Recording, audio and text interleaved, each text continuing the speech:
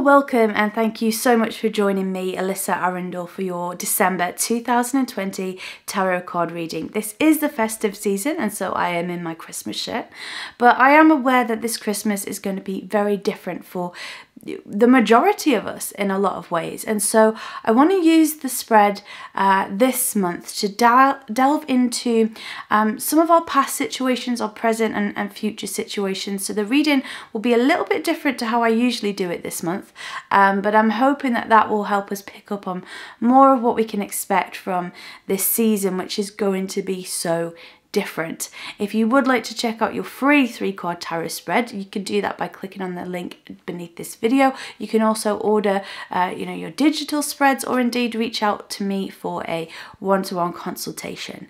But without further ado, let's get into this reading for your specific zodiac sign. This will be for your sun sign or your rising sign. For me personally, I find that tarot works best with my sun, but that is just me. So please feel free to watch your rising sign as well. So let's see what the cards hold for you this month. Hello Taurus, and welcome to your December 2020 tarot card reading. Let's see what your significator card for this month is. So this is a card that's really shining through your situation, and it is the World. To be honest, Taurus, this is a fantastic card. This is the last card in the Major Arcana series. So it starts with 0 with the Fool, and then we end here at 21 with the World. So something in your life is coming full circle. Those loose ends are going to be tied up this month. And actually, for some of you, this is a card of really good fortune, to be honest, whether this is some kind of monetary gain or just like a real sense of emotional fulfillment, or both. Some of you could be looking to move location. So definitely you do have the World at your feet in some ways this month. So let's see what the energies are surrounding you. Your past situation here is the Emperor. You pull another Major Arcana card. The Emperor is somebody who is quite firm. It asks you to have a lot of self-discipline.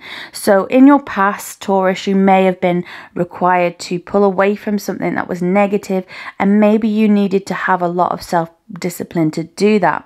You've also been getting organized in some ways. This could be as simple as clearing out things that you no longer need. And when I say as simple as, actually that can be a very tricky task, because it's hard, right, to know what to let go of and what we want to keep. So you may have been working through some of that. You may have also been getting structured in terms of your work, or if you're in school, you're learning some kind of educational process.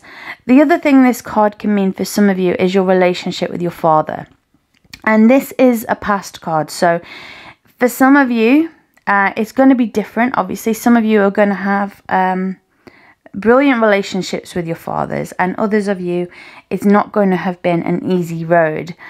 I think thoughts about those relationships, whichever side of the coin you sit on with that, the thought of this person is going to be in the forefront of your mind, I think, a little bit this month. Now, if you do have a not great relationship with this person, I don't say this to frighten you.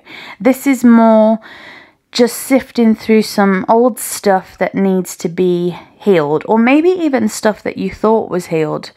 And if it isn't even to do with your father, it could just be to do with authority in general. If you feel like you have a bit of a problem with authority, if you feel as though you don't quite fit into what the status quo is and what you're being told that you should do with your life, definitely your past, I feel, Taurus, is breaking you out of that state of mind and bringing you into your own power.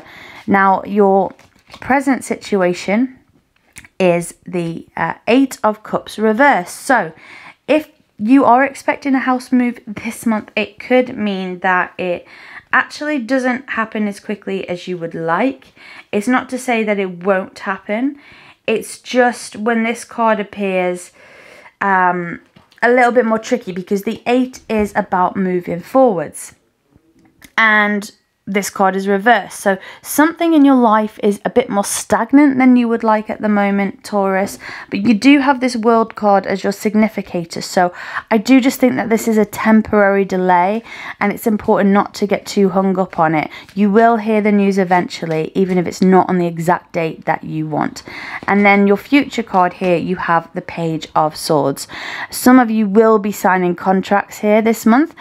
If you're signing anything, and this is not legal advice, I just want to add, but if you are signing any document, please read through the fine print very carefully. Make sure you know exactly what it is you're getting into.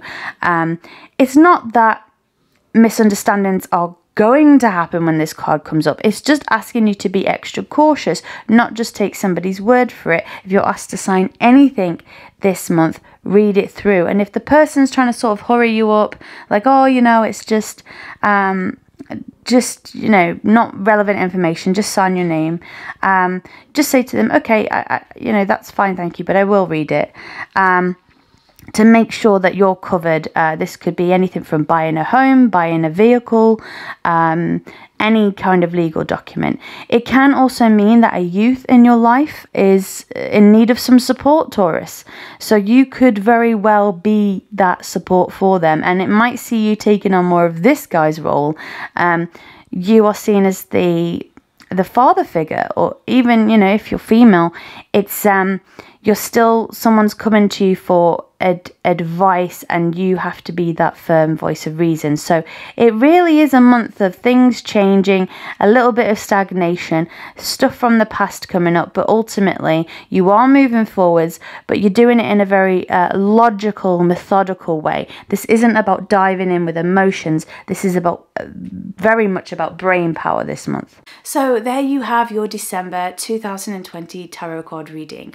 I'm really honoured to have shared this space with you this month. Thank you so much for joining me, and until we speak again next month, I'm sending you lots of warm wishes and a very merry and peaceful Christmas.